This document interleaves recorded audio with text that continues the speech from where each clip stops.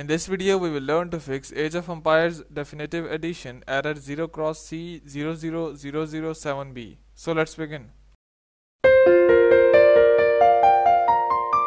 And there will be a link to this page that says the DirectX End User Runtime Web Installer.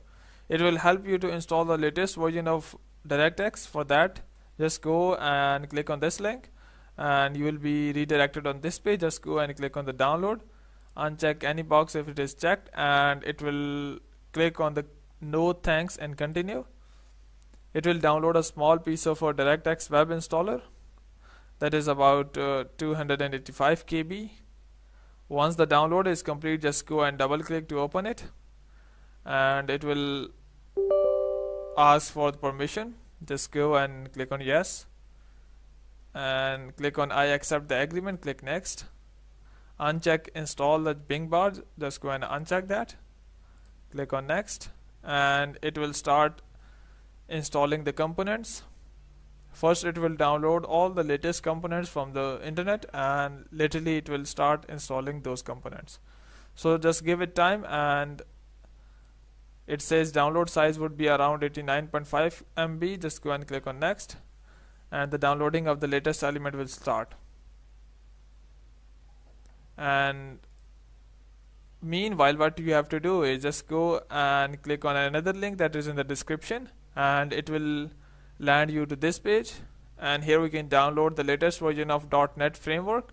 Here we have, just go and click on the click on download .NET framework 4.7.1. in your case you might get a more updated version, so just go and click on that download the .NET framework, and it will again lead you to new page, and the download will start in few moments. And here you can see it is also web installer, and it's about 1.4 MB. So the download will be complete in few seconds. I will be back when the download is finished.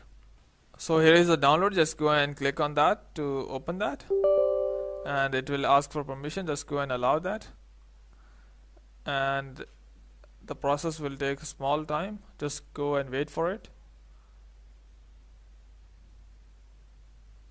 So here it is, and in my case the .NET framework 4.7.1 or the later update is already installed on in my computer. In your case you might have to click on the continue to install the latest .NET framework, and it will start downloading and installing the framework automatically.